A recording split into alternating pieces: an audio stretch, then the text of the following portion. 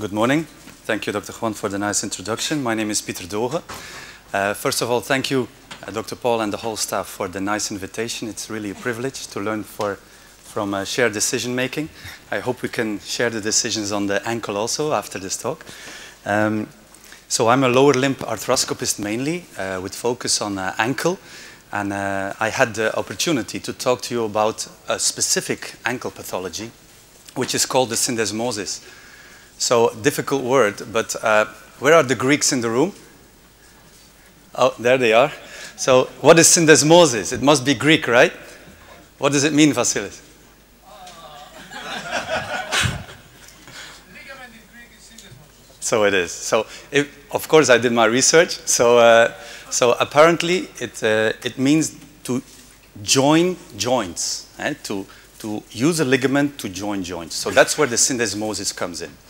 Now, when we have the question of talking, we had a specific question saying, when do you refer for surgery? And we as surgeons, we like simple things, so it's nice to just talk about our idea and our indication setting, how to address a syndesmotic injury, whether you go for surgery or not.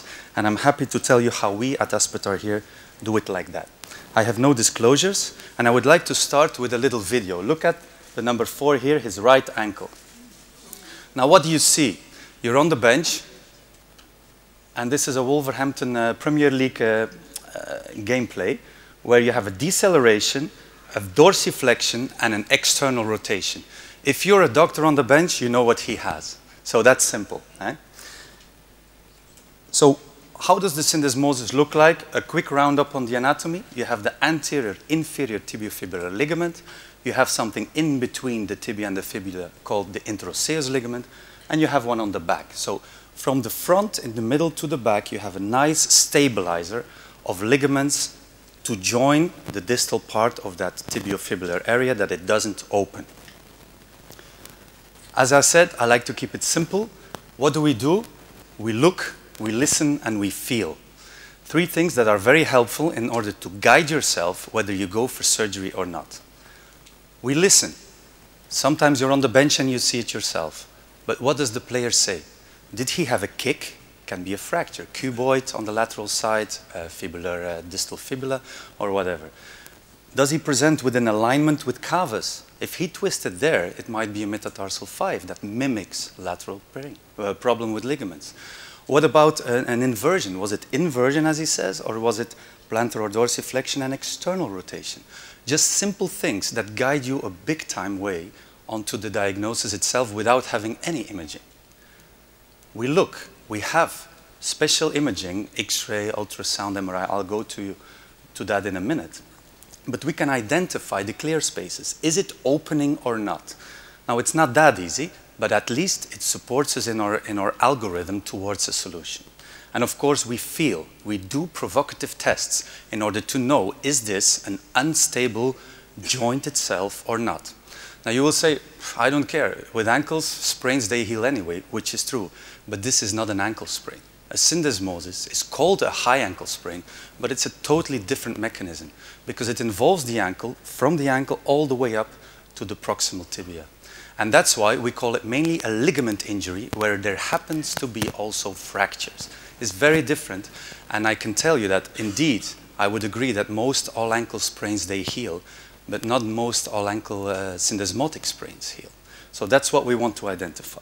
What are the provocative tests? I mentioned them here, but I thought that's too theoretic. So yesterday I asked my daughters to be a kind of demo and to show you the tests. This is the squeeze test. Now, to tell you, there's no pathognomonic clinical test to say whether it's unstable or not. But as I said, it guides you in the process of look, listen, and feel. This is the squeeze test. Then you have the external rotation test. You stabilize the medial part of your tibia, and you go in external rotation. And if there's an apprehension there, you have a positive test. Of course, my other daughter was jealous, so she wanted her foot also on the video. So there we are with the fibular translation test. And the 4th provocative test is the cotton test. It's a kind of medial subtalar glide where you identify the instability that might be there. And of course, don't mix with kind of hyperlaxity. You have the other side to compare. Last test is the cross-leg test. And that's where you use the medial side of the knee in order to provocatively induce pain over that distal syndesmotic area. These are the tests. Look, listen, feel. Even more simple. There's 3 grades, so it's all 3. Grade 1, grade 2, grade 3. So clinically, by just looking and listening, you can identify already your algorithm itself. Grade 1, simple. There's not too much pain, the radiographs are normal, and the lateral ligaments are painful but not unstable on clinical testing. Simple, never surgery. You do your algorithm of physio and rehabilitation and strapping. That works very well, that is validated and well used with our department. And you can have a grade 3, where you have a complete mess up, from the medial side deltoid all the way over that cartilage to the distal side and the posterolateral and anterolateral side of ligament tissue. So, grade 3, always surgery. You hear me coming. Grade 2. How many % of all non-fracture athletic-induced injuries are grade 2 in syndesmosis? Hit me. 2/3. We're very close. 89%. So, it's very easy, right? Grade 1, never. Grade 3, always. We got there. But the problem is, it's always a mess up. Because maybe. So maybe, what is that? If you go to an aggressive surgeon, you'll have a surgery. If you go to somebody who believes in conservative therapy, you'll have conservative therapy. But what are the guidelines? How do we do it evidence-based? There we go. Clinically, you have a partial ligament disruption, you have normal radiographs, but your tests, who are not pathognomonic, but identify whether it's possibly unstable or not, are positive, mainly squeeze and external rotation. Again, this was a case last night. We had the privilege of doing some night surgery on a typical syndesmotic case, so I guess it's the week of syndesmosis.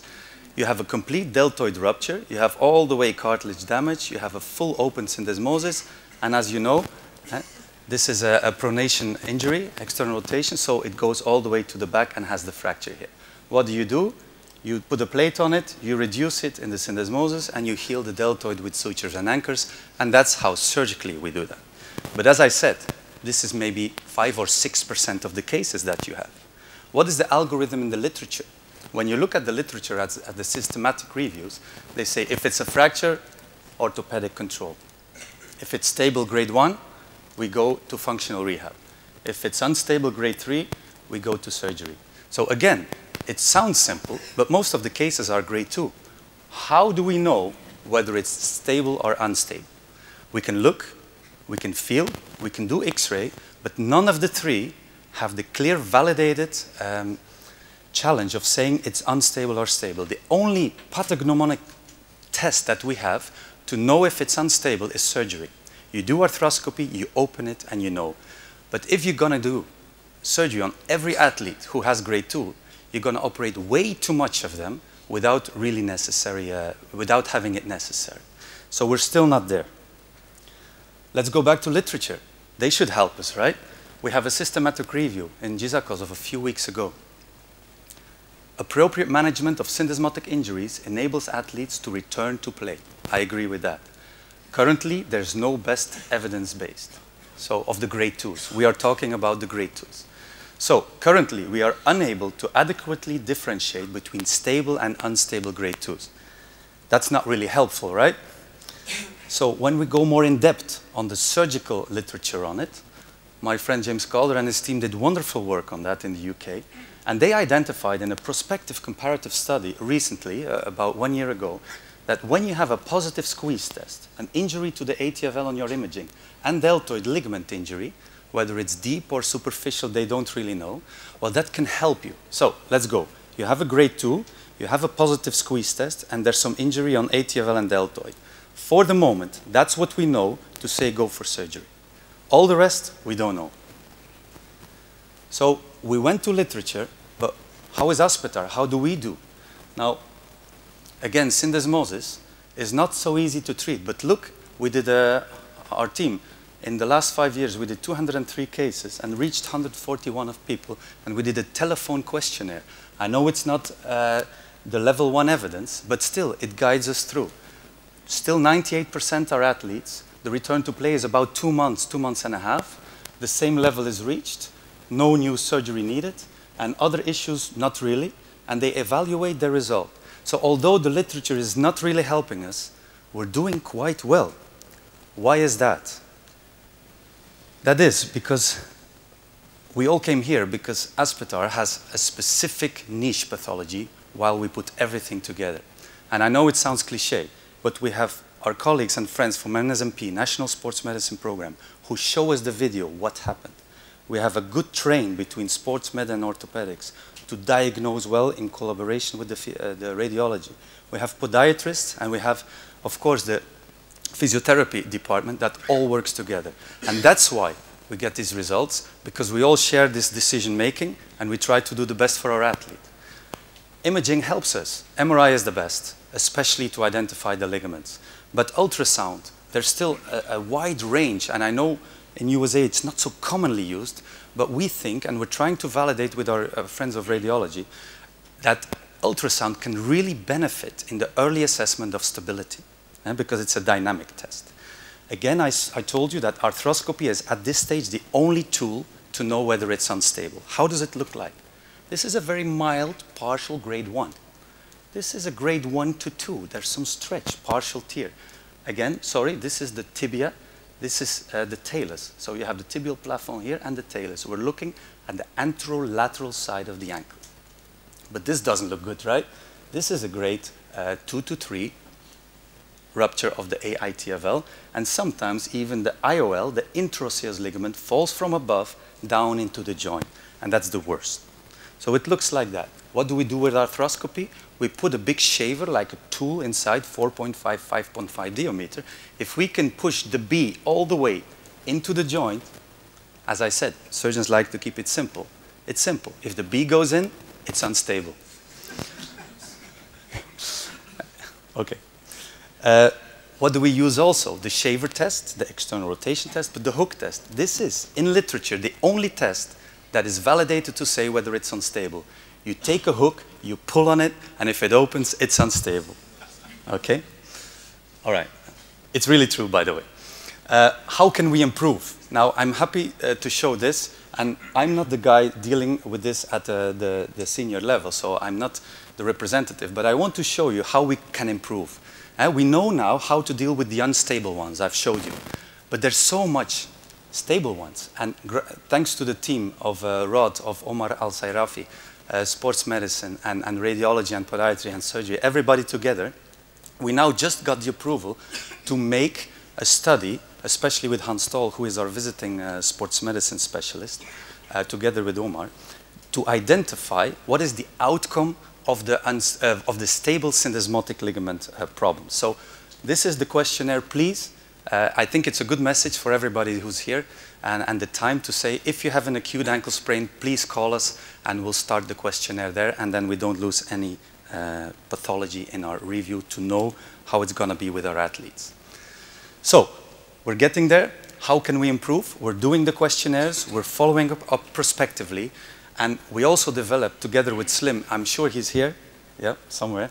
Thank you, Slim. The tool that his and our department have been working on thoroughly about how to identify unstable tears. You fix the knee so it doesn't rotate. You go in plantar, dorsi, and neutral flexion, and you push towards the exterior part. So you try to simulate that external rotation. We know from cadaveric studies that the syndesmosis opens between 87 and 100 Newton. So how does it look like? This is my foot, but this is Slim, and he's pushing my foot in external rotation. And we're trying to find out that if you have apprehension before 87 Newton, you should have an unstable joint. It's not validated yet, but hopefully it's a good idea, and we can use it as a useful tool. Of course, please don't let me forget the functional rehab, who has amazing potential in the conservative therapy and postoperative therapy of syndesmotic injuries. And my last slides would be that whether you use a screw, whether you use a tightrope suture button, it's all good. Just make sure you get it stable. Why? Because we recently had a patient treated elsewhere who had a malleolar fracture and a fibular fracture, supination adduction injury. What happened? The screw broke, so there's still too much mobility here. not really good attenuation of the articular joint. And what happens then? They remove the screws because it was broken. Still no good, and the syndesmosis opens. I've always learned in our humble house in Belgium, Socrates, our father in medicine, said "Primum non nocere," which means, by all means, do not harm. So this is the team doctor, and it's not a good idea to do that. Allow me to thank you again, and you can all find it in the books and the diplomas that we make.